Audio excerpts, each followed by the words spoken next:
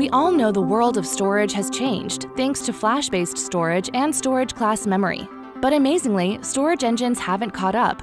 The storage engine is the key interface to storage and memory devices.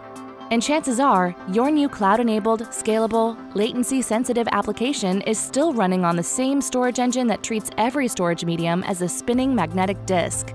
This leads to degraded performance and burdensome latency issues. That's why Micron created an entirely new open-source storage engine from the ground up.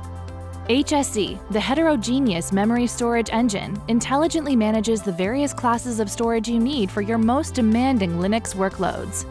HSE is open source, so you can innovate and tailor your application to a wide variety of storage solutions.